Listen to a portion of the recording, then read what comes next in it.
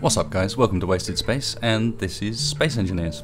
I've been playing it quite a bit over the last sort of week, probably more than I should have done, so I thought I'd bring a quick sort of tutorial come guide on some of the basics and some of what I've learnt, and that also might act as a decent way of you judging whether or not it's the game for you at the same time.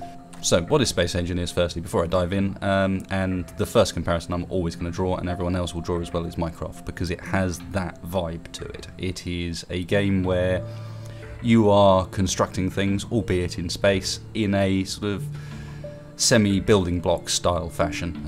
The graphic style in Space Engineers is a little bit different to Minecraft, but overall it has a very similar vibe to that. But let's dive straight in and have a look at what the game is all about and how you might go about playing it. So, start off with a new world. I don't really use quick start, so we're going to custom world, and I'll talk a little bit about some of the options here. Now, the main one in this menu and the whole thing is this creative survival choice. Much like in Minecraft, you do have a choice between whether or not you're playing with the realistic rules and the ability to die, or whether or not you're playing with essentially a creative setup where everything builds instantly. You don't need to worry about resources, you're just clicking and exercising your creative muscles. And for the starting off, I'm actually going to start in creative just because it's somewhere where I can show you the basics of the game without needing to worry about fetching mats and all whatnot. Left hand side we have the various maps you can start on. I often start on Lone Survivor as it's a sort of fairly basic start without starting like in the middle of nothing. So Lone Survivor, and word on a couple of the other options here. Firstly, beware setting your objects, your players and the asteroid amount too high. The game can be very, very resource hungry because the physics calculations in it are immense, to be honest. So just beware that you need a pretty strong machine to really be playing with these anywhere up near the top and still having a good frame rate. The other things in here are environment hostility. This is a thing that I think they're trying to add a bit of threat in the game for survival mode, but basically it just bombards you with meteors every now and then, and they're horrible, and I don't see any purpose in it whatsoever. So it's a starting point for their survival mode and trying to add a bit of danger in. For now, I wouldn't use it. The other one is this cargo ships. They're a bit overpowered in any of the modes. They just spawns random ships in the world that fly past, and there's nothing stopping you from just going raiding them up for any resources you want or stealing them and crashing into things. It gets a bit dull, basically. So yeah, starting on creative, same map, and we'll kick off with the game. Yeah, my goal with this video really is just to try and I'm going to start off, for example, by showing you how to build a spaceship, and how to, well, in fact, first thing I should cover really is basic controls. So, left-hand side, you can see a couple of bits of information about my character currently and what my character has equipped and what he can use. So, you've got jetpacks, dampeners, and lights there. Lights is L, a bit relevant, but not that relevant. The other two are far more important. First of all, X is your jetpack, and this will enable you using WASD, Q, E, C and space to fly around in the gravity-free world that is space, which is kind of cool on its own. And the dampeners are something that will kind of counteract what would be a true Newtonian physics system. So if I turn those off for a second and then stop holding any directions at all, so I'm not doing anything, and I can turn around, point backwards, and as you would in space, I'm just floating in this direction. Anytime your dampeners are on, they will counteract that force. So you can still move around, but they will stop you as soon as you let go of any movement keys, or attempt to. And it's a good idea for the most part to run around with these on. The only time you might want to consider turning them off is in survival mode, where you have power, energy, and as you can see down in the bottom left, or when you're messing around, basically. So, let's start off by doing a bit of a demonstration on building. So, as you can see, we've started on this platform. You have a quick bar at the bottom, and the kind of the most important key in creative mode at all is G. And this will bring up essentially the selection of what blocks and what you can build. And all of this is context sensitive based on what you're building. So you have these three options on the right, and this is how you'll start any sort of new project, essentially, with a small ship, a large ship, or a station. And by mousing over these, you can see on the left-hand side there that depending on which one I'm going to choose, they're going to cost different mats, and they're actually going to be a different size as well. So the easiest demonstration of this is just with this block. You can see the size of that. If I go in here, start a small ship, and anything starts with one of these landing feet because it will attach it to the platform, and that way it doesn't float off in space, and that's kind of handy. If I attach it there, on the ground, massive. On the pole, small. So we're just going to start building a ship here. It's not going to be a very big one because I'm just going to demonstrate kind of the basics of what you need in a ship. And that will essentially be it. So we're just going to start off. I'm going to build a basic frame. You build this how you want. The end deal is the bits I'm going to stick onto this. So one of the most important parts, let's grab them out of here, is a cockpit. And you'll see that this one here is the only one that will work on a small ship, which is what we're building. These other two are for large only, and all of these parts are either limited or will work on both. Most of them work on both. There's a few bits that are limited to certain types of ship. We're going to need, well, we're going to need everything we've got down there except for, we're going to replace that cockpit with this because it works on a small ship.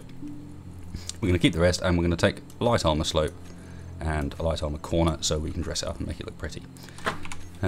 So with our basic frame, the main components of any ship, and every ship needs to have all of these pretty much, unless it's doing something particularly special, is you want a cockpit. Then, in order to obviously move around and have some control over your ship, you're going to want thrusters pointing in all the directions. And as I'm placing these, you've noticed I've got a new UI up on the top right hand side, and this is how you are going to sort of rotate and orientate the things you're pressing. And you're going to get, it's quite complex to begin with, and it's confusing, and you're just going to end up mashing the buttons and trying to find the one that works. And then as you get used to it, you're going to get more of a hang of just finding where you want it to be. The only thing you've got to take into account is it is context sensitive depending on where you're looking from. So my advice would be always try and look at it from right angles wherever possible. It will make that whole thing much more intuitive. So we're just going to try and stick on some engines here. So we need an up engine on the front and the back. And the idea is simply to try and get engines that are covering all the various axes. So in there we need an up, down, we need a left, right, and we need a back, forward.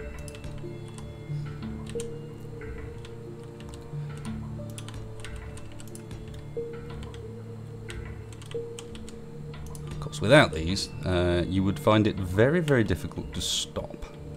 And generally stopping is considered a good thing to do. When one of these ships collides into something else, it does make a big mess. It's happened. It's not fun when it does. So build your ships with all the engines they need on them, please. Small piece of advice. Okay, so basic engine structure is done. Everything pointing in every direction, essentially. So we've got all of the bases covered. Next thing you need with any ship is gyroscopes, and what these enable you to do is essentially stabilize the ship. They'll give you some degree of control and movement over whatever they're attached to without engines on it at all. But they're also there to give you excuse me, they're also there to give you control over your ship. So without these, the ship will be very, very, very unstable and potentially won't turn properly at all. So we're going to have a couple of those, and often you need more than just one gyroscope on a ship. You know, the bigger they get, the more of these you're going to think about putting on, or the more maneuverable you want it, the more of those you're going to think about putting on. And then finally we're going to jump in with a reactor. So this will power up our ship, and that is the final component. So as you can see, as we're playing in creative mode, so no fuel or anything is required, our ship is finished. We can right click to remove the landing foot, and there we go. Absolute most basic ship, and as you can see, functions and flies around. Yeah, kind of alright. I wouldn't say it's great, but those are the basic components, and all of your ships are going to be based off that sort of same basic idea. Engines in all directions, gyroscopes, reactors, and a cockpit. But then what you choose to do with them is kind of down to you. So in order to demonstrate that, I'm actually going to jump out of creative mode, because in my opinion, yeah, while creative mode is fun, I've always had the most fun in games like this and in Minecraft, where you're playing in the survival mode, where you've got a goal, you've got a mine for your resources, and there's some sort of driving force behind why you're doing what you're doing. So let's jump back to the main menu. No need to save that, as that is purely a little test bed. And I'm going to load up the multiplayer survival server that, or the multiplayer survival save that me and a few friends have been playing on. And this is kind of why I've come to make the Space Engineers video now, is because they've introduced multiplayer and survival very recently, and they're really starting to flesh it out slowly. Obviously the game is still in an alpha stage, so there's a lot more to come. But what there is there currently is really solid, and to be honest, there's a remarkable amount you can do with what's already in the game. One problem, and this is a nice demonstration of what I talked about earlier in the menu, this is a very big map with a lot of asteroids and quite a lot of complex systems on it, and so it loads slowly, and when I get in there it's not going to run very well because I'm recording and I know for a fact Space Engineers does not really like that very much. So here we are in our survival world, and the setup. This has been a sort of project of me and a few friends, mostly over the last weekend. We started a new world on Thursday last week, I think. And yeah, one difference you'll hopefully notice immediately is on my bar I have some tools. These are at the top of the G screen here, and hopefully self-explanatory, but yeah, welders for putting stuff together, grinders for taking stuff apart, and drills for mining. And mining is important because everything you're going to do in this version of the game is going to be requiring resources and time to build. So let's start off just by demonstrating that. Everything starts and works in the same way as far as construction is concerned, but when I build my small ship and I place down this foot, you'll notice that it's not actually finished. It needs more components to be finished off. Now one thing, and as a tip for how you can sort of speed up and make more efficient your building in survival mode, because if you look down in the bottom left hand side you'll see my energy meter is now dropping down, and so is my health is not at 100%. Both of those are sort of concerns now you're in survival mode. Is if I click on this now, I'm actually going to hopefully add a motor to it without building it. Oh no, I don't have a motor, so let's go and grab one to demonstrate. I just want a motor. Now one thing you can do, this is the inventory. I've accessed it on our cargo system by pressing K, and it's got all of our various materials in it, and this is going to be a whole lot more important now you're in survival mode rather than in creative. And I can move stacks of stuff into my backpack just by dragging, but I can also click Control to move 10, or I can click Shift to move 100, or most importantly, and we didn't find this out until very recently, I can right click and drag it over, and it will actually let me select how many. So I'm just going to take one for demonstration purposes, and when I click on this, it's going to add it to it without building it. And by this method, let's grab some steel plates, which I know this needs.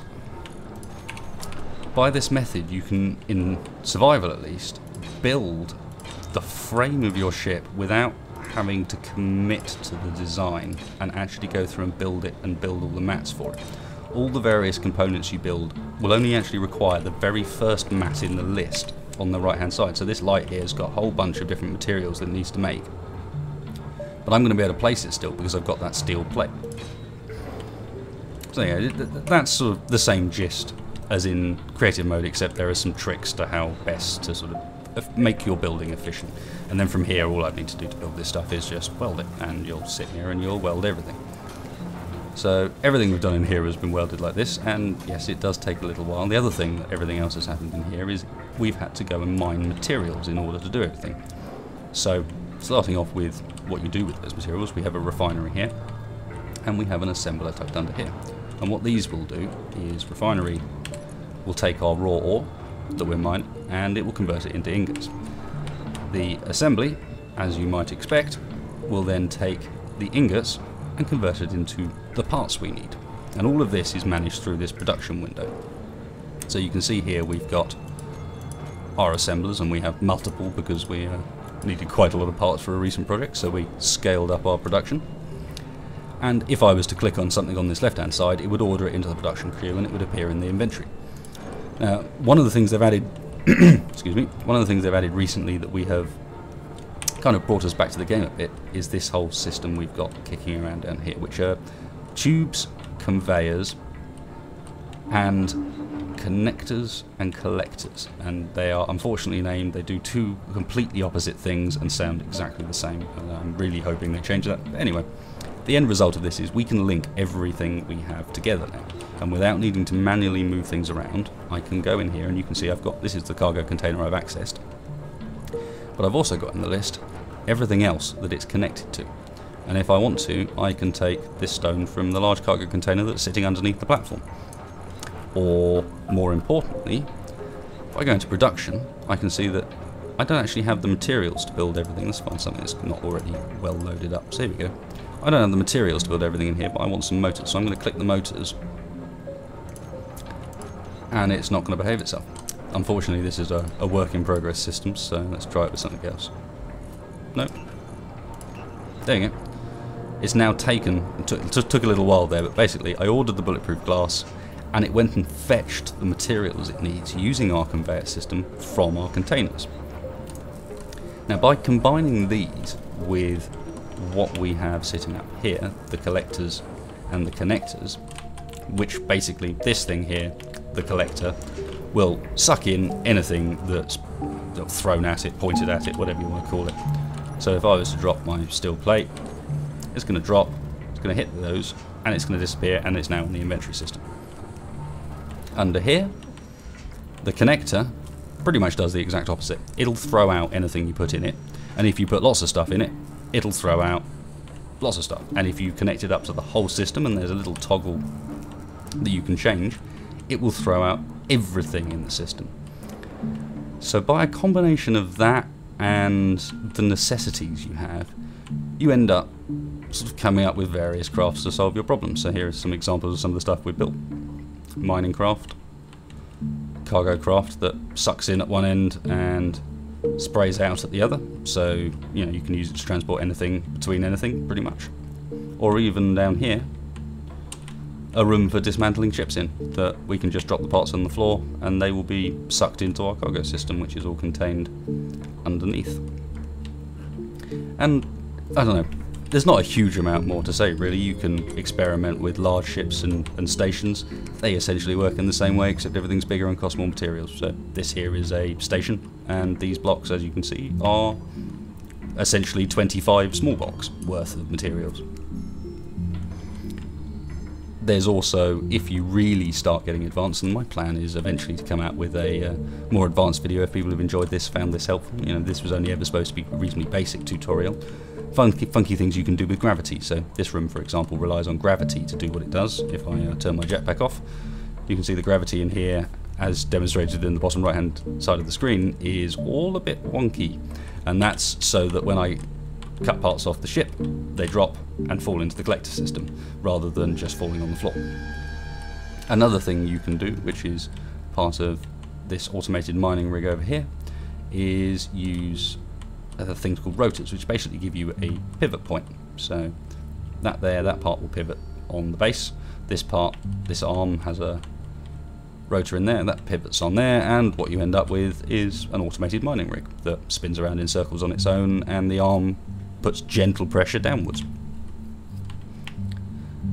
So with sort of a combination of all this various bits, landing feet, for example, could be used to carry stuff around as well, or attached to things. You can come up with some really clever ideas, and given how early on in the game this is, I think it's very, very hopeful that by the end there's also going to be some really complex systems, some really cool things you can do. Oh, my friend's ship is not finished. Yeah. So I'm hopeful what that is. I'm not sure there's a huge amount more I should really say in this video. This is a sort of nice basic, there you go, that's how you build a ship, here's some things you can do with it. Survival mode, I would recommend you give it a go. Obviously here you're going to need to be digging big holes in asteroids, initially with the pick you start off with, and then eventually you're going to build a succession of vehicles in order to do it better for you, and then to succession of things to move that ore around and process it. But overall, there's a huge amount of fun to be had, and if you go and have a look at YouTube, this is a very basic thing. If this looks like the game for you, type Space Engineers into YouTube and see some of the wacky and amazing stuff people have come up with, because it truly is crazy once you start getting, admittedly mostly in creative mode, but once you start really getting into it and coming up with some cool ideas. Otherwise, I hope you found this helpful. I've found this game worryingly addictive. If it had a box, it should have one of those smoking stickers on the front that says Space Engineers is highly addictive, do not start. But that's just me. I was quite addicted to Minecraft as well when it first came out, so maybe I'm that sort of person. If you've enjoyed this video, hit me up in the comments, let me know, click the like, click the subscribe, I would really appreciate it. And otherwise, I hope you take a look at Space Engineers, and I will see you next time.